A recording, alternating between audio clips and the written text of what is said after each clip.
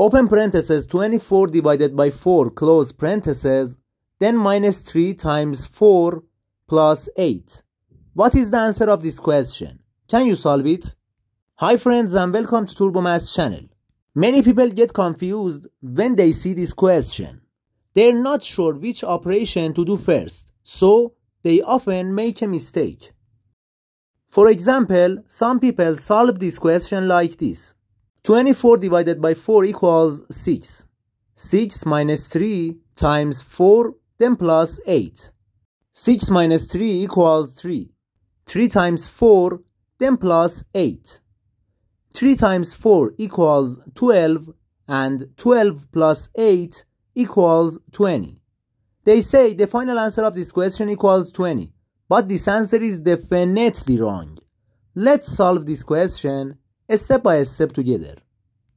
To solve this question, we need to follow the order of operations, which is PEMDAS. PEMDAS shows the priority of the mathematical operations, and if you don't pay attention to this rule, you get the wrong answer. In this rule, P stands for parentheses, E stands for exponent, M stands for multiplication, D stands for division, A stands for addition, and S stands for subtraction. Multiplication and division have the same level of priority also. Addition and subtraction have the same level of priority.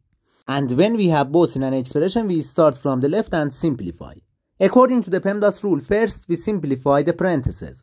24 divided by 4 equals 6. Now we have 6 minus 3 times 4, then plus 8. Now we have subtraction, multiplication, and addition. First, we simplify this multiplication. Negative 3 times 4 equals negative 12. Now we have 6 minus 12, then plus 8. Okay guys, 6 minus 12 equals negative 6. And negative 6 plus 8 equals 2.